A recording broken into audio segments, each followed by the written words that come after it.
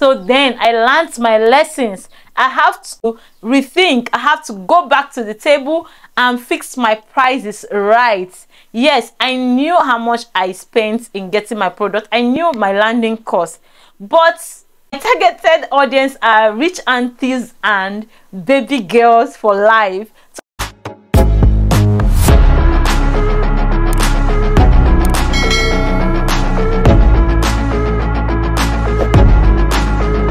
Hello guys, you're welcome back to my channel.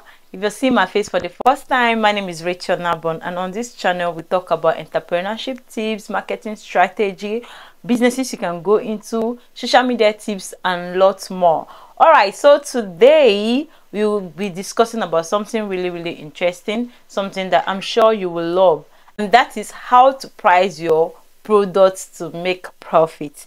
Yes, how to price your product to make profit. The reason why we are in business, the reason why we are not running charity organization is because we want to maximize profits from our product and our services, and sometimes we don't really know how to fix prices on our product. Yes, it's one thing to buy products, and if you're not making profit out of that business, that is to say you are running a charity organization. So if you really want to run a business that you make profit from, then you should know how to price your product, and this will help you to know if you're losing or you're making more profit, which will help you know if you stay in business or you will change your business line. So you need to know how to fix prices on your products. This will really help you as a business owner, as a small business owner, because this is where we fail. We'll just be in business selling our product without knowing if we are losing or we are gaining. Those that makes these mistakes most times are small business owner, especially those that are doing drop shipping or pre-order. You see a product you like, you don't go details on how to calculate your profit, and you just go ahead and post the product without knowing if you're making profit or not. In this video, I'm going to show you how you can price your product and make profit. So if this sounds like your kind of video, you can go ahead and watch to the end, subscribe to the channel, turn on notification bell, and drop a comment if you're following what I'm saying. All right, so if you find yourself in the category of people that have been selling without making profit, then you later realize that you were not making profit, please come to the comments. We need to talk. Let me know in the comments if there are people like that.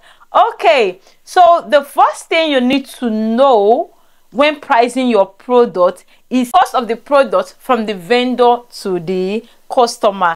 How much it costs you to get that product from the supplier, from the vendor, to how much it will cost you for your customers to buy. If you're producing this product yourself, how much it costs you to produce that product, everything that is needed for you to send the product to your customer. Okay, let me explain this well. All right, let's say you got this particular product at 10,000 naira or whatever currency you're using. The fact that you got that product, okay, what should I use? For instance, let's say you got this AirPod. Yeah, let's say you got this AirPod at 2,000 naira. You bought it at 2,000 naira, right? I'm using naira because I'm a Nigerian. I use Nigerian currency, so you can convert it to your own currency, right? Okay, let's say you bought this product at 2,000 naira. Yes. So the fact that you bought this product at 2,000 naira and others are selling it at 2,000 naira doesn't mean it should be 2,000 naira. Right? The location you bought the product might be different from the location others got their products, right? How much you bought it might be different. And another thing you need to consider, you have to consider the shipping. That's the way B. Let's say you didn't buy this product in your city, you bought it from another city. Say you're in Port Harcourt and you bought it from Lagos. You have to include your way B, your shipping fee from Lagos down to Port Harcourt. That is one. The airtime that you use in contacting your driver that brought it from Lagos to Port Harcourt, you have to include this. Yes, they might look like minor expenses, but mind you, if you gather all these expenses together, they are enough to make you more money. So if you don't include all these minor expenses, you will see that you will start losing in the business without you knowing. Okay, so we go ahead and add up our shipping, that's our way B, our airtime, the packaging, because you are not going to sell this product like this to your clients. You won't do that. You will also need a bag, something like this, to package your AirPod. You might also need another bag that you will put this velvet bag in it. That is making it more bags, right? So you didn't pick this. Even if you produce this yourself, you spend money to produce it, so you have to include it in your landing cost. So you have to include all of this. All of this made up what is called landing cost. Yes, in importation we call it landing cost. In business we call it landing cost. So you have to include all of this. If you're going to run advert for that particular product, you also have to include your social media advert cost and sum everything together. Then you can boldly fix your price.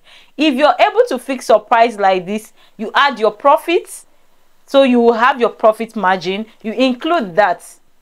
If you're able to do it this way, you will be able to make profit while pricing. But whereby you just decide to fix price because of how your competitors are selling that product, you might lose unknowingly. So you need to consider all of this before pricing your products. Okay, another thing you need to look at are your customers, your clients. Who are those you're selling this product to? Who are the end users of your product? You need to consider that too. Remember, when I'm talking about products, your services are also included. You can also follow these steps to fix prices for your services. But for your product, you have to consider your customers. That's the second one you need to consider next. Who are those coming for your product? Who are your potential customers? Who are your targeted audience if you're using adverts? Your set of customers will determine how much you will fix for your products. Your location too. If your clients are the big guys, the big boys, then you should know how to fix your product.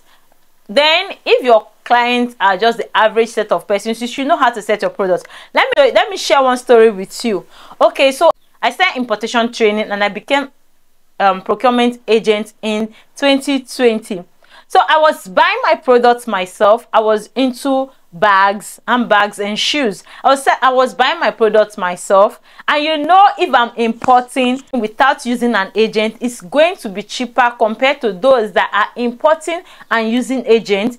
It's going to be cheaper compared to those that are buying from the local markets. Then I didn't really understand. So with my church mind, with my good mind, I decided to sell it at a cheaper rate because of how I was buying my products. Do you know that a lot of persons refused buying that product because the price was cheaper than what they were seeing in the market, and they felt it was an inferior product?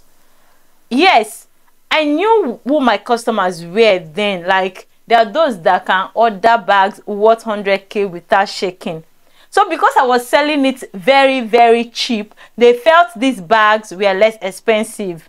Not until 3 of them came to me, not at the same time, like on a different scenario. They came to me and they brought the bag that they bought. With the bag I was selling, the quality of my bag was higher than what they bought at a very high price. So I have to explain to them that, see, I am a procurement agent. I import my products myself.